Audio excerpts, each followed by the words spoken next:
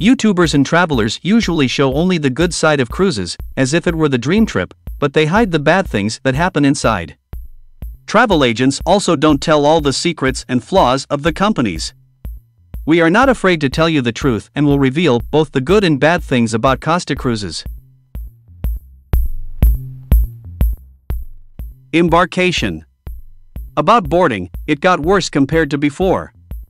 Those who board in Itajaí, Brazil, if they don't arrive early, face a huge queue under the sun. Do not respect the time they inform you. If they tell you to arrive at 10, arrive at 8, or you will suffer in the big queue that will be formed. Inside the departure lounge, there are fewer employees to assist at the counter than there are in Santos, Brazil, for example, and service is slow. After that, you take another bus to the port. The total boarding procedure can take 2 hours or more. In other ports, like Santos, the process is also time-consuming, but at least no one is roasting under the scorching sun. In Santos, arrive very early to get the first tickets and board faster. Buffet. After boarding around lunchtime and heading to the buffet restaurant to satisfy your hunger, you'll find yourself with a long queue at peak times and a poor buffet of options and variety, well below expectations compared to the Costa before 2020. The waiters serve your food themselves, sometimes you put less than you want, sometimes too much, causing waste. In addition to each option being served on a separate plate, which crams your tray of dishes. The quality of the food was good, no different from the other season we traveled. The company clearly has fewer employees, as at peak hours the tables were full of dirty dishes and crockery, as well as several tables on the ship were not cleaned frequently. It is possible that you sit at tables that are not clean and leave without cleaning. The restaurant floor was constantly dirty.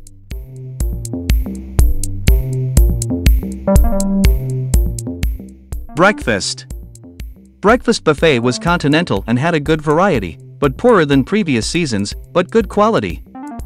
There was constantly no ice in the machines and coffee, milk and hot water were unnecessarily served by an attendant, instead of getting as much as you wanted yourself. There were no sachets of sugar, sweetener, salt.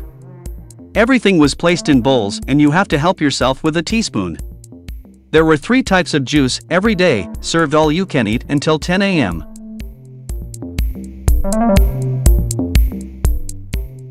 Bars. They are usually full and the service is slightly slow. The tip is to look for other bars on the ship, as some tend to be less busy. Main restaurant. The restaurant where you will dine is always marked on the ship's card. But on Costa, this season, several people who took a guaranteed cabin, the most economical, did not know where they were going to have dinner, as the name of the restaurant was not marked on the card. There are also groups of friends or family who took separate tables and wanted to join them. Both joined a huge queue to find out where they were going to have dinner or put tables together. The queue lasts more than 1 hour and can still be interrupted by the security exercise that is done before the ship sails.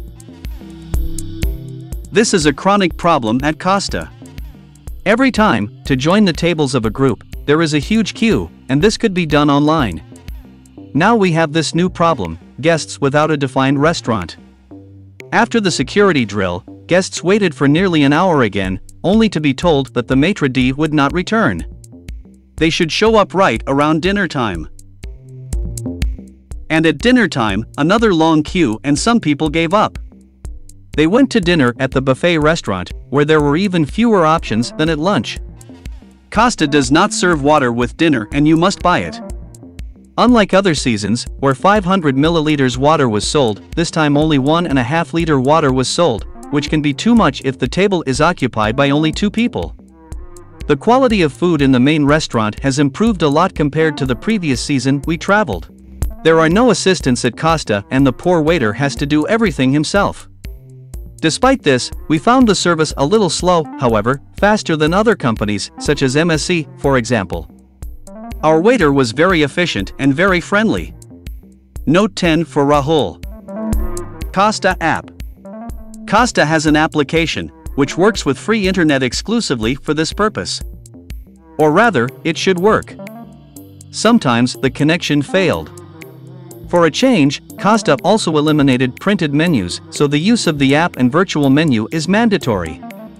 The application, which should serve for everything, is too basic, has little information, and you cannot hire or purchase any service or product through it. Beverages in a glass. The wine glass did not contain the 187.5 milliliters that it usually should. When buying a bottle of wine and entering the amount that the waiter serves, it is filled 6.5 times, when the correct thing is to fill the glass only 4 times if it had 187.5 milliliters. That is, they serve less in the cup. A glass of sparkling wine, if it contains 100 milliliters, is a lot. For $7 it is very expensive, in fact a very bad joke. The tip here is to buy a bottle of wine or sparkling wine, which costs about $30, the cheapest, and with a discount for loyal members. So the cost-benefit will be better. Cabin. The cabin was not cleaned properly, the floor was dirty, the carpet was not vacuumed in the 7 days of the cruise. We know that because the lint and small crumbs that fell at the beginning of the cruise stayed there until the end. Other guests complained about the same thing.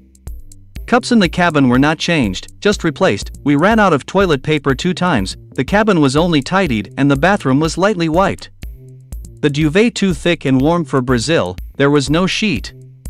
We didn't complain so as not to cause friction with the valet. We've done this on other trips and the result was disastrous. We prefer to finish the cruise and complain to the company afterwards. Reading more testimonials on the internet, we saw that several cabin categories, from interiors to balconies, experienced the same problem. You simply didn't see or hear the stewards vacuuming the cabin, only the hallways. Room service can take a long time. Checking the web you will see more identical complaints. The waiter Ryan has always been super friendly and attentive, despite failing in service. Attractions. Costa replaced one of the few technological attractions it had, a Formula 1 simulator, with a lounge bar. And the only attraction, in quotes, modern, was a 4D cinema, which didn't work when we traveled before on the Costa Fabulosa and wasn't working again 3 years later. At no time does the company inform you that the cinema is out of order before booking the trip. The good side of the ship is that it has several bars, 3 swimming pools, jacuzzis, and, despite being rated as the ship with the smallest square meter per guest, it has more free areas and seems to be more spacious than other companies, such as the MSC Ship Orchestra, for example, where you simply couldn't get a table or a mat in the pool area if you didn't get there by 7 a.m. At Fabulosa this did not happen. Bathrooms and cleaning other areas. In the ship's bathrooms, several faucets constantly ran out of soap and the use of gel alcohol was not encouraged, only advertised on posters. Employees were not often seen cleaning the ship and we never saw them cleaning the handrails, something so important today and common to see in other companies, even during the day. Communication. There is a lack of communication about important things on the ship. The cocktail of the day, advertised at a discount, no bartender knew it existed and you couldn't buy it. A waitress said it existed, as we saw it on an advertisement screen on the ship, the bartender said it didn't exist. This should have been in the ship's journal. On the day of disembarkation, we were not informed of the time to leave the cabin. Not even the pamphlet left in the cabin reported that. Disembarkation, however, was quick and organized, despite waiting for the transfer under the sun. VIP area. Costa has created an area for VIP members in the bow of the ship. This prevents you from seeing the departure of the ship from the front. It is an almost useless area after becoming a VIP, as almost no one frequents the place. The result is that the other guests ended up invading the area to watch the ship set sail. Every time we passed by, the place was deserted. So much so that a part of it was being used to store mats. When we traveled previously and there was no such separation, the place was full of guests and the space full of life. Commander's Night. Usually on the Captain's Night, the Gala Night, a party is held in the center of the ship and complimentary sparkling wine and drinks are served to guests. Once again, Costa was lazy and didn't serve a single glass, in addition to putting the captain on the stern of the ship, just to take some pictures, in a weak and dull event, without the highlight and tradition that the knight and the commander deserve it. Theater shows. Theater shows haven't changed. All below average, with one of the events, The Voice of the Seas, slightly better. However, as in another season, they excluded one of the best singers from the competition, leaving the worst to compete with the rest. The spectators were outraged, as before. Supposedly it seems to be a pattern of the show. Entertainment team. Very weak and not very present. Not even on New Year's Eve in the Stern Pool did they liven up the New Year's Eve party, and even the countdown started late. And not serving even a complimentary glass of sparkling wine on New Year's Eve is something we've never seen on a cruise, not even the cheapest. Photographs. Very annoying and insistent. They are surrounding guests and insisting too much. One of them even scowled when we passed him after refusing to take pictures. Costa set up photo spots in mandatory passing areas, and there were too many places to take photos. Private show.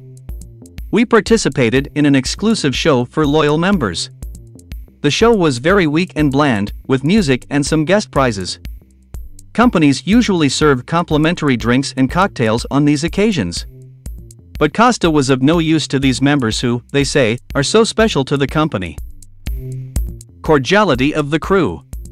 Despite the slow and unsurprising service, on this particular ship, the Costa Fabulosa, the crew was for the most part very cordial and friendly, which minimized some of the problems encountered. Summary. The service has gone downhill a lot compared to our previous cruise with Costa.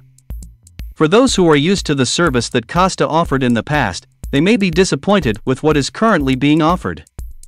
In short, traveling with Costa you will have a normal cruise, without anything innovative or that exceeds expectations. If you are prepared, you can enjoy, relax and rest your well-deserved vacation, but with fewer positive experiences and none surprising. It was a good trip, it restores energy, but nothing more.